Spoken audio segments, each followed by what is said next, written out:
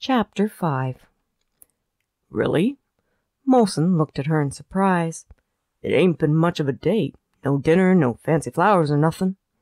I like this better, admitted Holly. I feel like I got to know more about you tonight than the entire time we've talked before. Is that a good thing? He asked. Very. Holly reached up, lightly giving him a kiss. She could admit to herself that she could slip into love with Molson after tonight. He had shown how caring he was, how dedicated to helping others he could be. He was an amazing person. You do realize what this means, murmured Molson. What? Questioned Holly. You kissed me. That means I'm free to touch and kiss you again. He gave a lazy smile. It does, agreed Holly. However, not tonight. My feet are asking for an Epsom bath soaking. We need to get this done. Only 2 more stops, Molson promised. Good. Holly started dragging her cart again. They went in at an apartment building. It was dank, and not all the lights were working. Molson knocked on a door. So far, all their stops had been out of doors. Holly did not like the unsafe feeling the apartment hallway gave off as people lounged in their doorways, watching them. At the second knock, a mousy little man opened the door. Ah, Molson. Hey, Chi, Molson greeted him. They entered the apartment, which was little more than a studio apartment without any furniture. There were sleeping bags and blankets all over the floor. 12 people crowded into the room, some of them playing a game in a corner. Chi bowed to Holly. Hi. Holly gave him a nervous smile, glad to be out of the hallway, but overwhelmed by the smell of something cooking on the stove. No food, Molson told Holly as Chi solemnly watched her. His pride won't let the family take it. They look very thin, softly observed Holly. We respect their custom. Molson was approached by a little boy. He crouched down. Hey, Tud. Hey, Molson, the little boy said back, carefully enunciating. Molson was allowed to check the children. He mimed what they were supposed to do with any ointments or medications. He gave diabetic supplies to one of the teenage girls. Are they legal? Holly asked quietly as they left the apartment building again. Who knows, responded Molson. 2 years ago, Chi brought Cola to me. She's the diabetic girl. They hadn't known she had diabetes. His family was kicked out of their community because Chi had chosen outside medical advice rather than let the local shaman deal with it. Shaman? Holly said disbelievingly. You're kidding. Nope. Molson was serious. Chi's family believes in tradition and hokey magic. It's still sometimes a struggle to get them to understand that she's not going to ever be cured. Do all of them live in that apartment together? She wondered. Yep. They handed out the last of the food at a local small park that had seen much better days. Holly saw a group of kids hanging out near the basketball court. Don't look, Molson advised her. They're dealing. The less you see, the better. They're just kids, noted a concerned Holly. Yep. Molson didn't like it either. And they ain't no good. Don't look, don't talk to them. They got a reputation for bad things. What about calling the cops on them? She wondered. No way, he told her. If word gets out that you're with me and you ratted on them, I ain't never going to be allowed back in any of the territories. All the help I give, that'd be over with one phone call. Done. How would they know it was me? Holly did not like the thought of just leaving it. Some of those kids were barely teenagers. If they got caught, maybe they would get some help. People talk. Molson turned her to face him. It'll get out somehow. I know you want to help them. I want to help them. They ain't ready to be helped. When they are, they'll come to us. I still think someone should stop them, she said stubbornly. Not you, Molson told her evenly. You know what happens to snitches? No, she frowned. Not good things. Molson chose not to elaborate too much. I don't feel like taking a beat down. Leave them alone. Maybe someday one of them will come over to us, wanting to get out. How likely do you think that is? She questioned. Not too likely, admitted Molson. Gang culture was one where fear was a strong motivator to remain with the group. The only thing I can do is keep helping people here at the park, and hope that if they need something and want a better life, they'll ask. It's not right, Holly said softly. No, it's not right. It's not fair, agreed Molson. It's a choice. Get a couple kids caught by the cops, have them thrown in juvie where it'll be a minor inconvenience to them, then lose the opportunity I've created to help the nearly 100 other people we met tonight. Or ignore them and keep helping these people. Holly hooked her arm through his again as they walked. Then it's really no choice at all. Sure it is. I just choose to help the most people. Molson watched her fondly. How's your feet? Sore, Holly admitted with a smile. You did good tonight, he complimented her. So did you. She leaned on him a little, enjoying walking through the city with him. A yawn escaped her, and Holly looked at her watch, surprised at the time. It's very late. I think it's early. Molson estimated it was near 1 a.m. He enjoyed the feeling of Holly on his arm. She reacted much better than he had hoped, being his assistant for the night. At the soup kitchen, they locked the carts and totes in a little back shed. When do you find the time to sleep? Holly yawned again. Between this, working, and the hospital, you must be incredibly busy. He had not even mentioned taking care of Margot. Then again, Molson was not too sure he wanted to introduce Holly to his mother. She might think insanity ran in the family. I sleep whenever and wherever I can, replied Molson. Power naps are my superpower. Here I thought being a nice guy was your superpower, Holly smiled. Maybe that too. He gave a lazy grin. A movement caught his eye, and his smile slowly faded. Wait here. Stay in the light. Where are you going? Holly quickly asked, uneasy by his sudden change in demeanor. Just stay here. Molson walked quickly to the edge of the parking lot where another man waited. Who's the pretty lady? The man wondered. None of your concern, Guan. Molson frowned. What did you hear? Us says he'll meet. Juan gave Molson an assessing look. Club 40, back booth. When? He asked cautiously. Molson did not want to seem overenthusiastic. He only hoped he could convince Huss to do as he asked. Tonight. Guan tapped his non-existent watch. Club 40 closes in 50 minutes. That's your window. Okay. Molson did not have to ask what would have happened if Guan had not found him. Probably he would never have had the chance to speak to Huss again. It was not every day that someone like him, a relative nobody, met with one of the kings.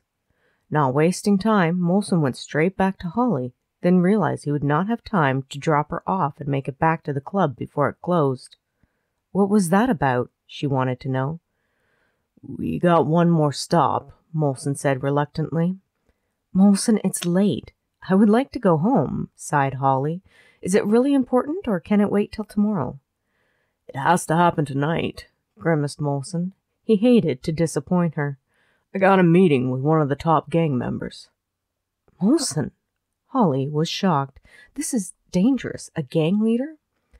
If I can get the leaders of each gang to testify that it was David that imported the drugs, not Michael, then they'll be both back where they belong. David in prison, Michael out, Molson explained. Will they testify? Holly was intrigued by the idea. She remembered Molson had raised the idea before, talking to gang members to see if they could clear Michael's name. Will they implicate themselves if they testify? They would, reluctantly responded Molson. I've been talking to Drew. We're hoping that in return for testimony, the FBI will give them immunity from prosecution. Only for what they say in this particular case, nothing else.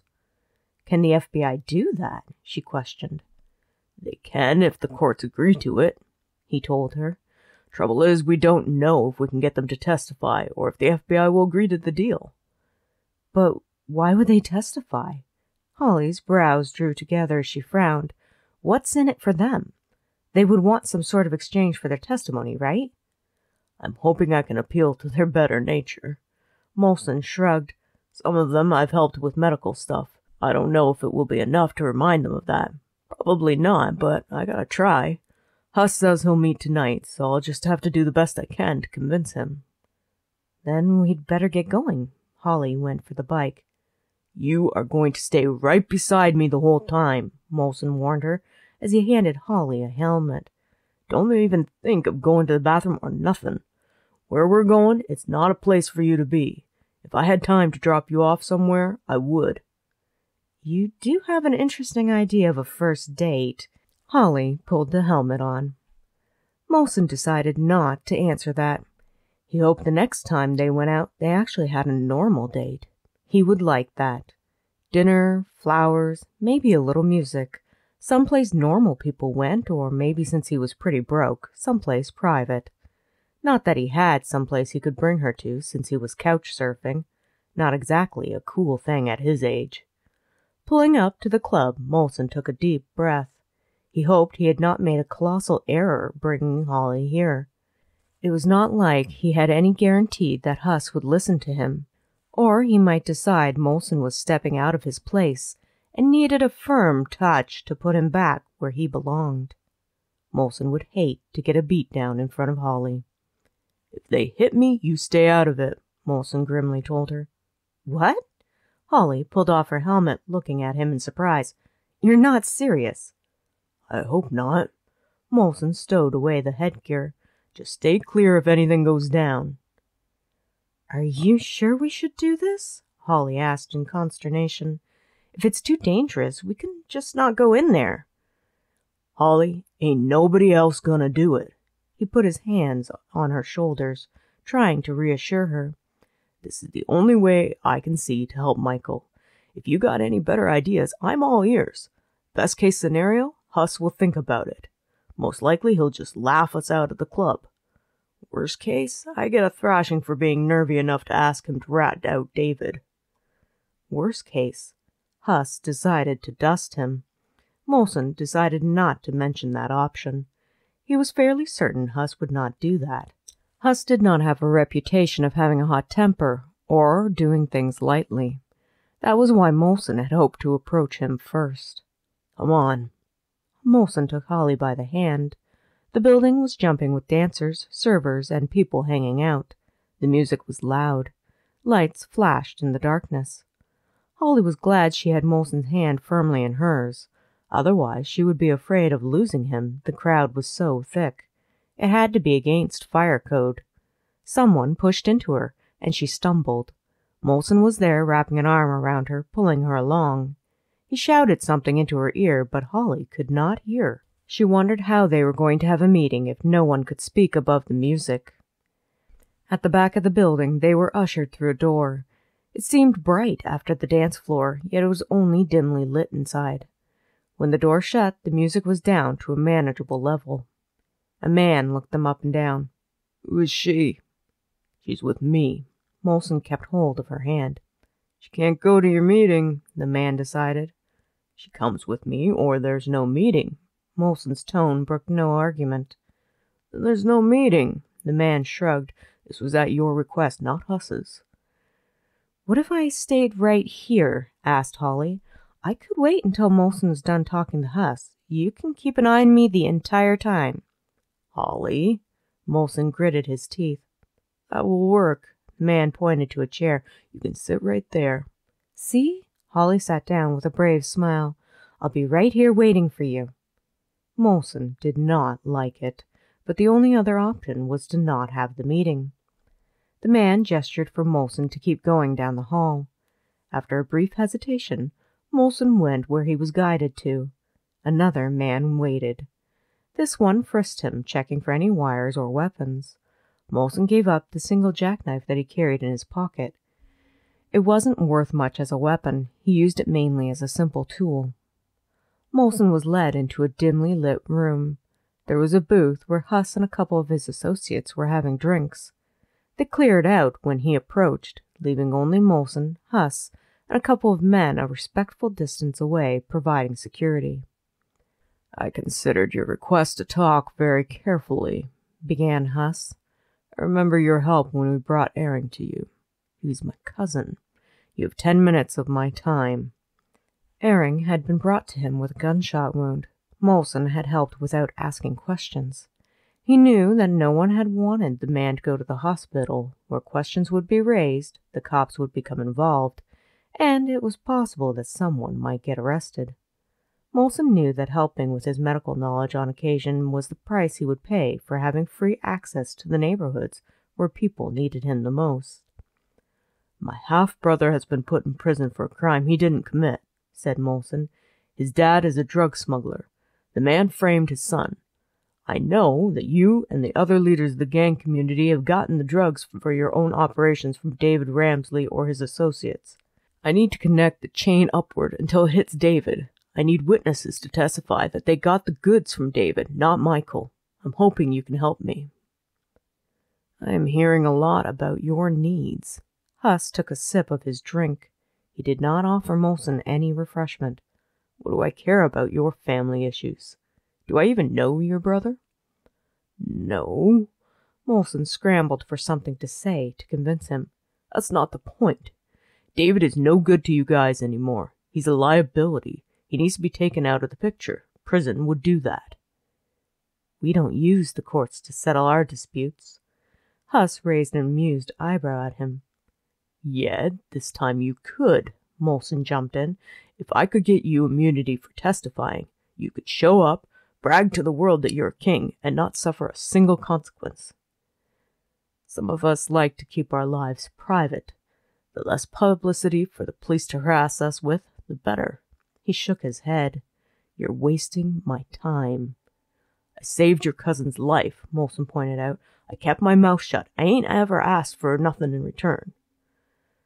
"I always said you were more asset than a liability," mused Huss. "I might have been wrong." "I will always help with my medical knowledge. It's not in question," Molson assured him.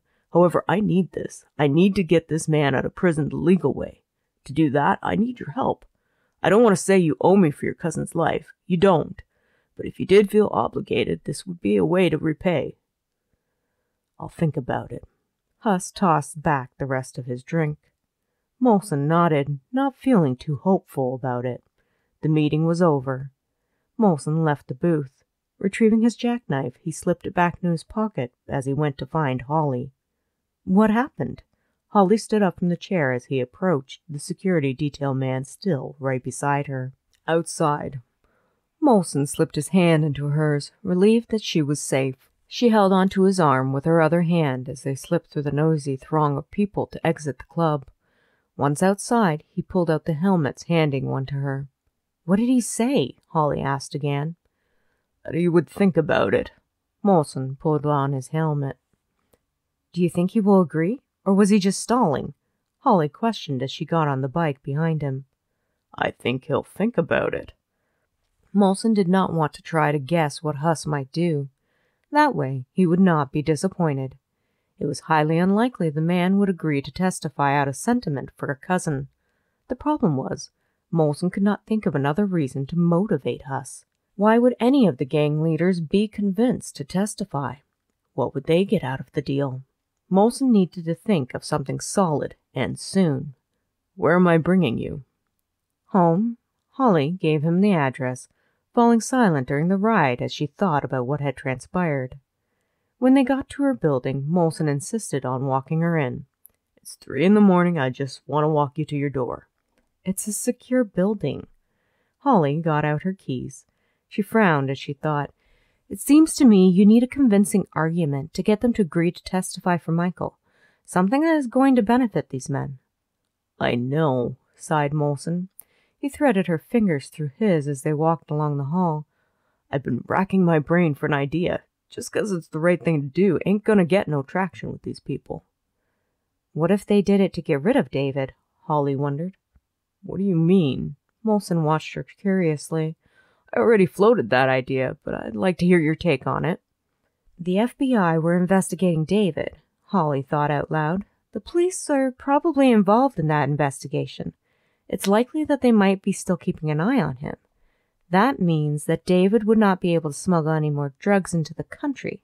His usefulness to the gang network might be over. Then he might be a liability to them." "He's probably got people working for him," Molson pointed out. Pop's an old man. I don't think he's out on the boat anymore pushing barrels around. He's higher up in the food chain. True, but who is the one coordinating all the drops? Holly raised an eyebrow as she stopped at her door, unlocking it. That has to be David. He didn't strike me as a man who liked to lose control of a situation. David would want to be on top of everything, in charge. If he's not able to communicate with his people, or the people he's coordinating the pickup of the drugs with, then he's useless. That particular drug supply would come to a stop. Molson turned the idea over in his mind. He was cleared of the charges. That means the FBI and the police ain't likely investigating him anymore since they believe Michael did it. Can we make David believe that the police are still investigating? Then he would not be able to make any jobs happen. Holly leaned against the door. What about Drew? Could he tell David that he's still being investigated? Drew's not allowed on the case. Molson shook his head. Being Pop's son, it's a conflict of interest. And we both know he wouldn't let it slip to David out of family love, Holly said dryly. Molson thought for a moment. What if it weren't the cops or the FBI investigating, waiting for David to make a wrong move? What if it were the press? What do you mean? Questioned Holly. I happen to know how to get hold of Sterling Denver. Molson had a slow smile. The tabloid reporter? Holly was catching some of his excitement. Would she do it? It's a story. Molson thought it would work. If we can get him to realize that the press is constantly stalking him, listening to his every call, reading his emails, knowing his every move, then David won't be able to do anything. The supply of drugs dries up, hurting the gang leader's sales. Then they might be willing to cut David out of the deal altogether. Holly grinned. That could potentially work. Thank you. Molson cupped her face, leaning down and kissing her. Holly was glad she was leaning against the door. If she had not been, she surely would have swayed to lean against Molson. The kiss was long and lazy, leaving her wishing for more when Molson lifted his head, his hand still caressing her cheeks. He watched her as she opened her eyes, a little lost in the kiss that had just happened. I think that we were made for each other, beautiful, he said softly. She drew in a shaky breath. I think it was a very good first date kiss, and it's time for you to go home. He gave her another quick brush with his lips on the corner of her mouth. Good night.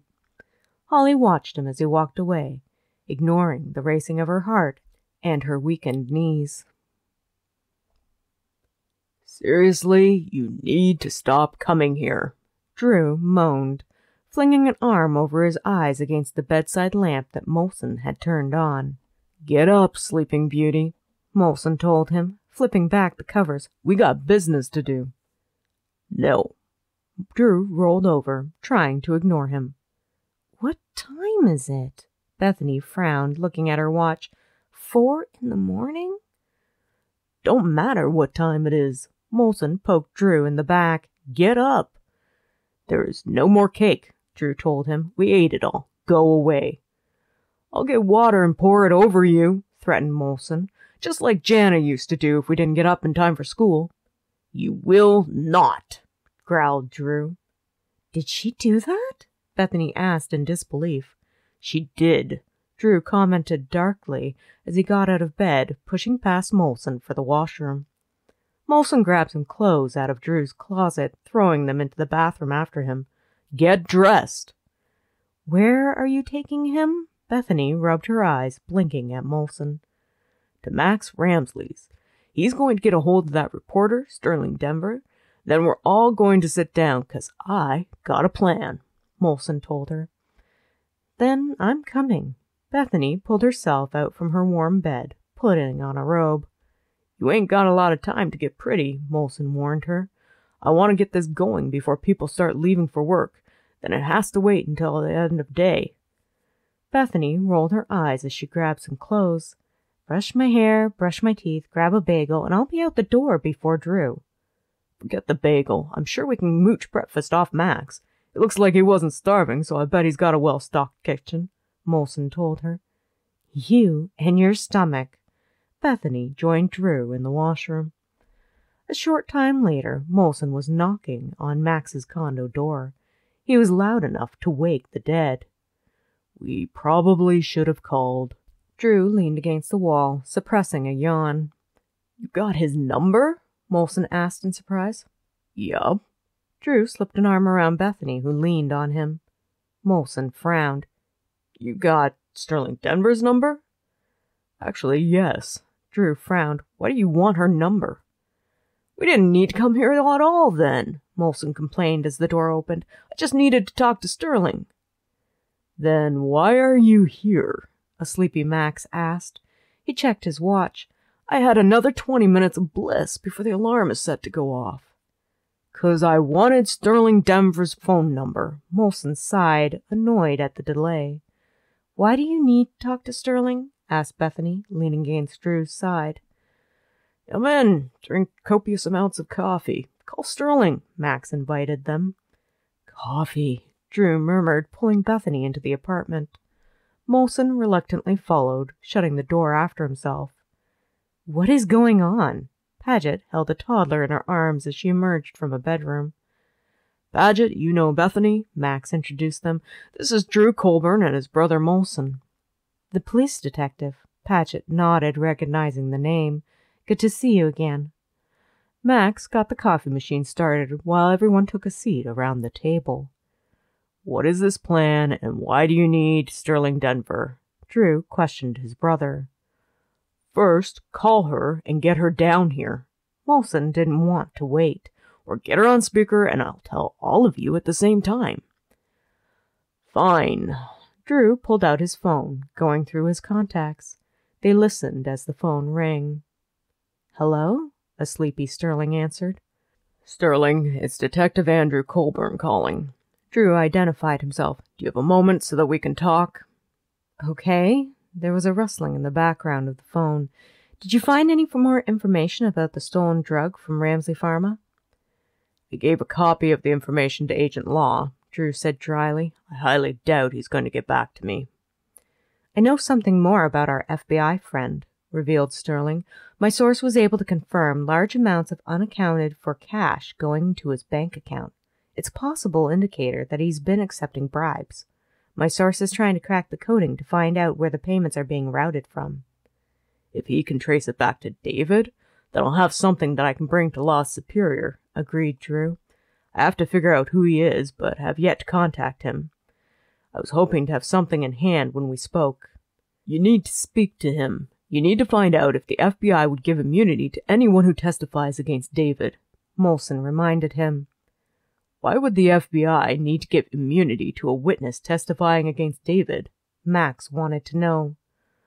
"Molson has the idea that he might be able to get some of the gang leaders who retrieved the drugs from David to testify against him. However, they would need immunity so they're not implicated in the crime that they're testifying against," explained Drew. "Will they do that? Testify?" Max asked hopefully. "Doubtful," responded Drew. "They will," Molson said with false confidence. More like he hoped they would. "You've talked to them already?" Drew was surprised. "I told you. I have a plan," Molson told him. "We're going to put the squeeze on David. I know you can't investigate him, Drew, but Sterling can. She's tabloid. She and her press buddies can bug his phones, his computers, his house. They can stalk him." "That is illegal," Drew interjected dryly. "It's still done," admitted Sterling. "The point isn't to actually put anything in the papers, although that would be an added bonus." Molson took control of the conversation again. "We want Pop to be paranoid. We want him to think we can hear and see everything he does. We want him to believe that he makes a wrong move. He'll be out in the press for everyone to see, for the police to see." "Why?" Sterling was curious. "If he don't think he can sneeze without the whole world knowing, he ain't gonna be able to coordinate no drug drops or pickups. His part of the drug trade dries up, or he makes a play that will reveal himself. Either way is good," clarified Molson. "Wrong move, we catch him, and his story to the FBI falls apart. He's out of business either way. That's what I want, the old man out of business. Once his source of powder dries up, The gang leaders ain't gonna be predisposed to like him so much. He becomes a liability. The papers let it slip that he's not so good upstairs, a little dementia in his old age, some blabbing about his criminal activities, and now the gangs really think he's a liability. I can convince them to roll on David then. Maybe they take a hit out on him first, Drew muttered. More likely he'll get shanked in prison unless they keep him in solitary. Molson grimaced. It could work. Sterling's voice came over the phone. That would be motivation to testify as long as you can convince them that testifying is a better idea than outright murdering David. It's important that they testify against David and to Michael's innocence. I can convince them. Molson was not sure he could, but he would give it his best shot. We just need to dry up the source of powder. What if David isn't giving the orders? Interjected Paget. He has been under FBI and police scrutiny. He might have already delegated the task of coordinating the drops and pickups. It's possible. Not likely. Max handed out coffees. Dad is a control freak. He needs to have his finger in every pot and the final say on every project. I can't see him giving up control of something so important, even if he is being watched. He's also conceited enough to think that he can get away with virtually anything. Let's hope that will be his downfall. Drew sipped his coffee gratefully. He looked at his brother. Do you really think you can convince these people to testify? I can, Molson stated steadily. He would. He had no choice if he was going to right his wrong and help Michael. Okay, sighed Drew. Then I should talk to Agent Kepler at the FBI, Law's superior, and see if he would be interested in making a deal. I'll get started on creating pressure on David right away, promised Sterling. I can say a few things about Dad's deteriorating mental capabilities, offered Max. As his son, I lend legitimacy to the idea, even if he refutes it. That is a good point, Sterling noted. Text me when you have time today, and I'll send over a couple of my competitors to take your statement. Since I'm involved with Jake, I'm not going to directly write about this. I wouldn't want anyone thinking I'm biased or leading. However, I have a lot of contacts in the industry who would love a scoop like this. Good, smiled Max. Paget and I will let the family know that at every opportune moment, we are in the press questioning David's mental stability. Wait. Paget had a slow grin. Your mom said something about how David was going to have his annual checkup this week? It would look good, getting David on tape coming out of the doctor's office, right? It would, Sterling readily agreed. If you can find out the address, I will get it done. No problem, Paget said confidently. I'll just ask Rachel. Sounds like a plan, stated Drew. He looked at Molson. I hope it works. So did Molson. If you enjoy Chapter 5 of Unlikely Hero, Book 7 of the Ramsley book series, look for Chapter 6. Also, please subscribe and hit the little notification bell so that you will have a notification come up every single time a new chapter is dropped. Happy listening!